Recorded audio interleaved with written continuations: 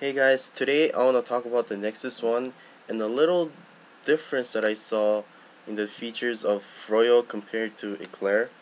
Here I have two Nexus Ones.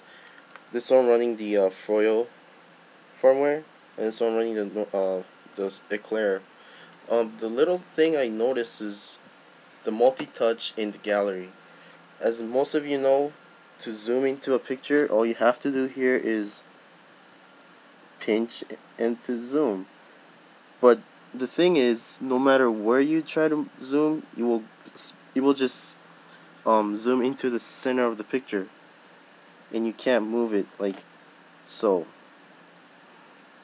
But the thing I noticed about in the Froyo is that when trying to zoom into picture, you can now zoom into the place that you pinch it at. So let's say I want to zoom into this laptop over here, which is, you see that? And the neat thing is now you have pinch and pan. Now this is something it wasn't in the Eclair gallery multi-touch feature. What's pinch and pan is the ability to pinch and move it to wherever you want to zoom into. Now you can see that you can move it with your two fingers while zooming or zooming out. That's a pretty neat feature because it beats the whole, you don't have to pinch, move it around again, and then zoom in again or zoom out. Now you can just do this in one touch, which is pretty neat. Although it's not so great like the the iPhone ones, but it's a little neat feature that I kind of noticed. But the thing is, this feature doesn't work in the browser. The browser only does zooming but not moving it around. So I don't know. It's just something I wanted to throw it out. Um, yeah.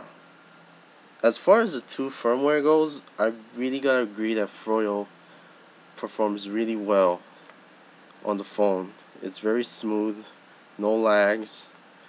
The only lag I see is when you're browsing the internet, because as many of you know, it has Adobe 10.1, so it tries to load Flash content, which makes it really laggy for the browser to go through anything.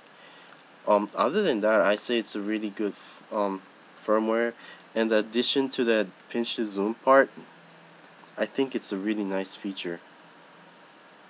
Well, sorry it's not really a neat video, but I just wanted to throw it out there for some of you guys that are, you know, wondering what's new in Froyo, because I haven't read about, far as I know, I haven't read about that feature at all until I tried it out myself last night. So yeah, if you guys like it, subscribe.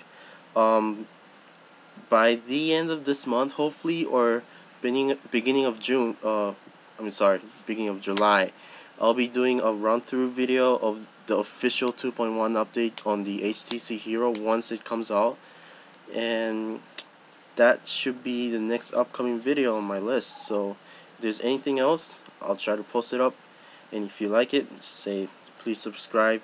And my other videos, just go to my channel. It's not formal or anything, but yeah, feel free to watch it. I also have the HTC IME keyboard installation tutorial video, and the screen comparison between the AT&T model and the T-Mobile model of the Nexus One. So if you like it, go ahead. I'll put the links in the bottom in the description bar. So hope you like it, and thanks for watching.